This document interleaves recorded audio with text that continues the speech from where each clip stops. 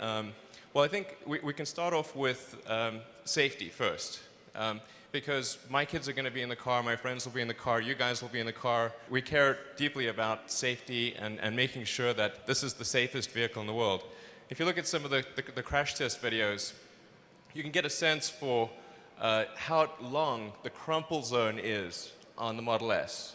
And this is a really important factor in safety.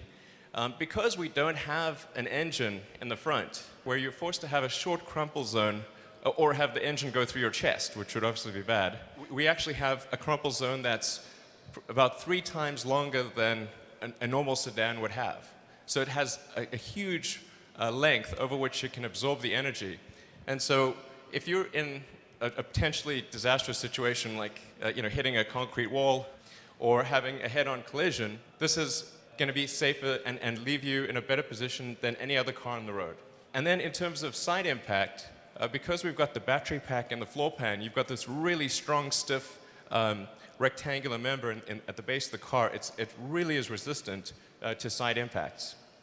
And even for the rear seats, people may be concerned, like, well, what if you've got kids in the rear seat, and are they going to be safe in that situation?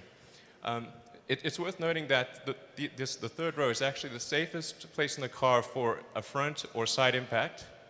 And even for a rear impact, we've got a double octagonal crash structures that prevent ingress into the rear compartment.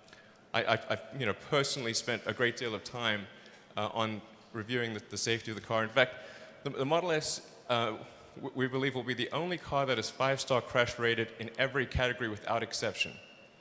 You may read about other cars being 5-star crash rated. What they mean is in most categories. This is in every category. And in fact, we even go beyond that wherever we can.